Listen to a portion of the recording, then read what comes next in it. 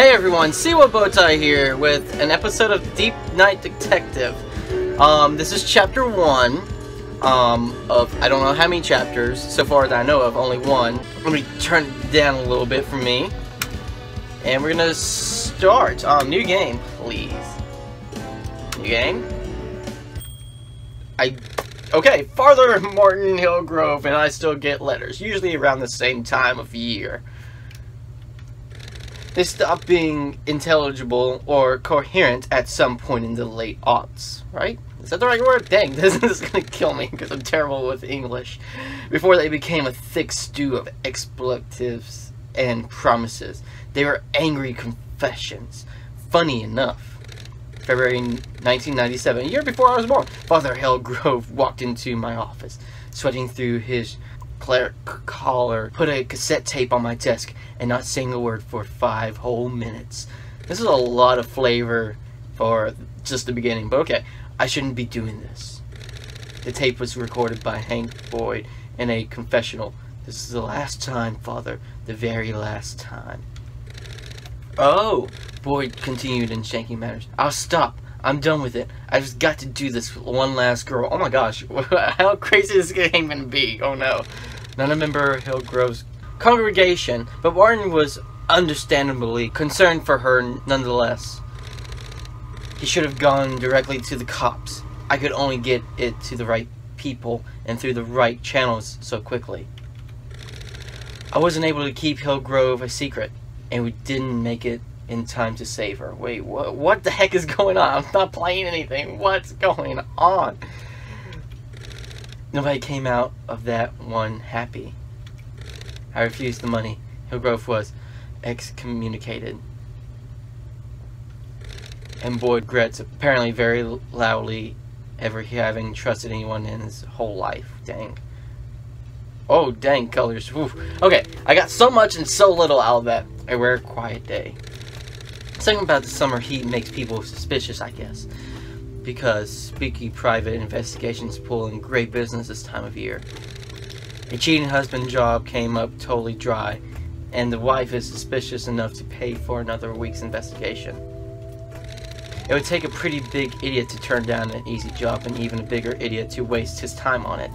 So I sent Holloway to tell the guy. I'm pretty far below his pay grade too, but oh well. I sent him not because I don't have the time, but exactly because I do. He needs something to do, and I need to enjoy a summer's day for once. Besides, I'm not sure only a matter of time before the phone starts ringing again. That or the other thing happens. I'm hoping it's the phone this time.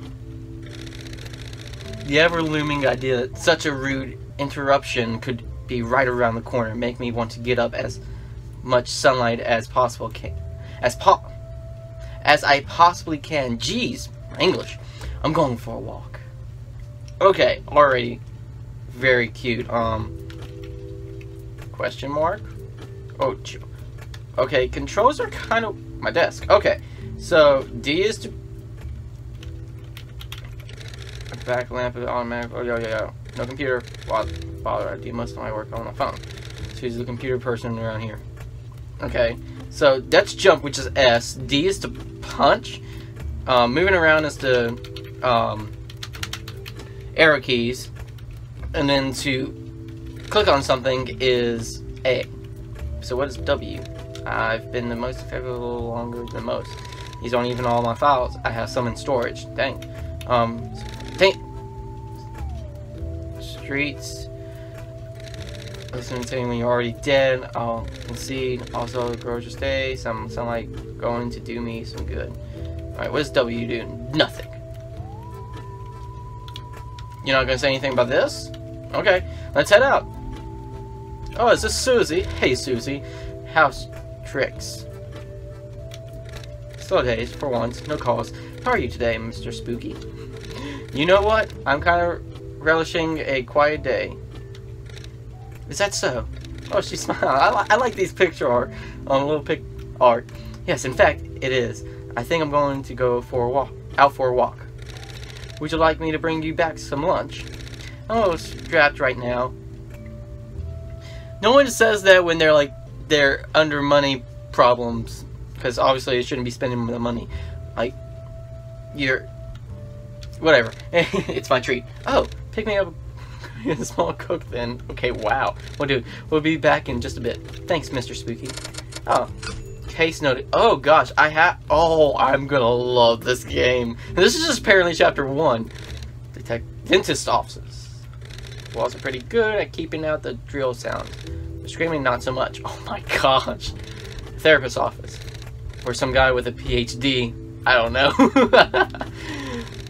Advanced Service Technical Solutions. Gosh, why are these guys right next to each other? I think it's called Center. I mean, bathroom. I thought it was going to be another place. That's really good. Some company that works with computers. I asked Susie about them. She doesn't know them. I go for computer stuff. I don't understand it all. At all. I didn't mean to jump. I know it's a therapist. Great guy. Helped me out a lot after I died. That's great. Okay. I should check in with him. Uh-oh. No. Not again. Dang it! And yes, I'm not saying naughty words. Okay, this is trippy. Well, this is a... I guess pisser's okay. Pisser? I'm being summoned against my will. I at least hope it's a paying client this time. Oh, this is the other thing besides the phone call. This is so cool.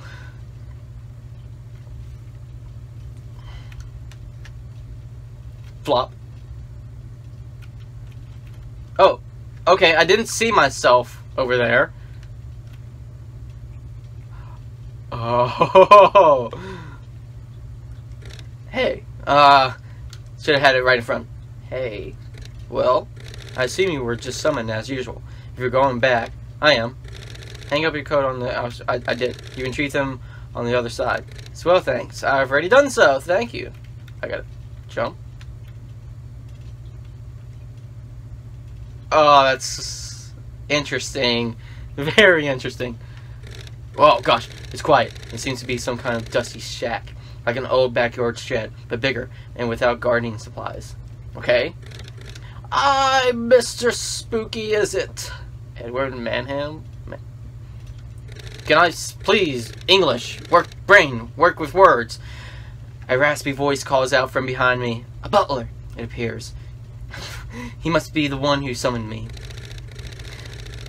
I take one last contemplative, silent look around to make sure I'm not in any danger before I give the guy the time of day. The same. How can I help you? Name is Edward Manhelm.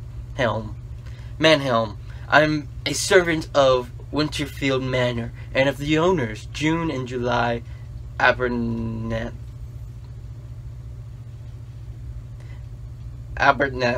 Gosh, okay. At this time, I'm just gonna call them the Abes, because why not? I'm afraid we're in need of a private assistance. He said in a practice well in a grail, whatever that word is.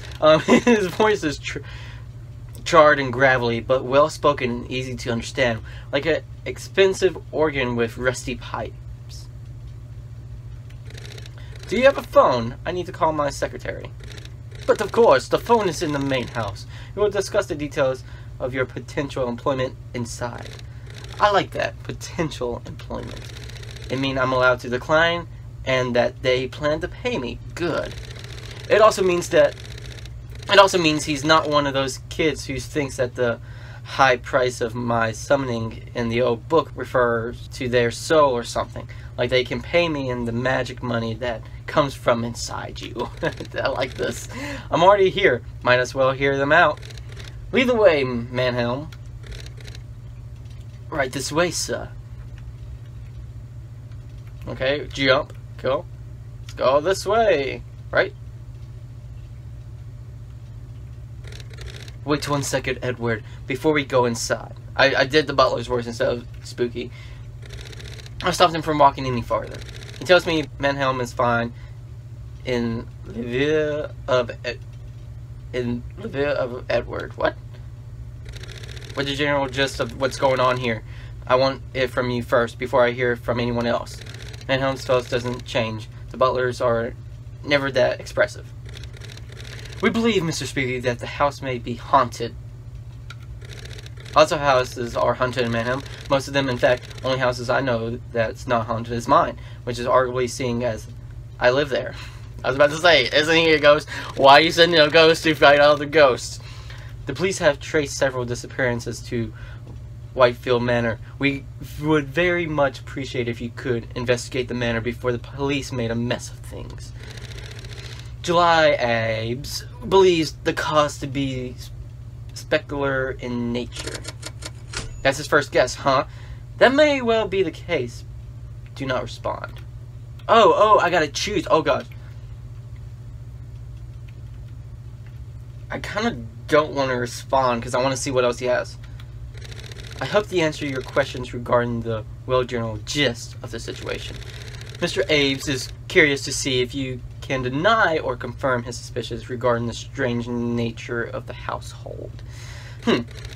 I respond perhaps somewhat short in my approach. Quick question. What if he's wrong? What if it's not ghosts making people disappear? I cannot begin to speak on his behalf on the subject, Mr. Spooky.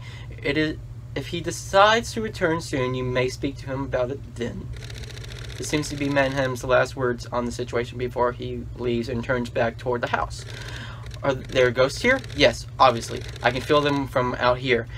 But are these same ghosts the answers to Abe's problems? Probably not. Let's hope so, for their sake. I mean, that is true also, because if it's not the ghosts causing the disappearance, then it's something else. Okay, I'm getting the feel for the mechanics. Deep Night Detective. Book 1, Sympathy for the Devil. Huh. Okay, so, oh my gosh, there's so many notes. I gotta figure out how to, like, pause and stuff on. I should've. I didn't see if I, like, accidentally clicked something. Sorry. I'll give you all the irrelevant information I have, Mr. Spooky. How about some irrelevant information? With respect, Mr. Spooky, you are a member of the private sector. I should hope not to insist I infringe upon my employees' privacy. Fine. So what you're going to give me is essentially the police told you people have disappeared here. That's not a lot to go on.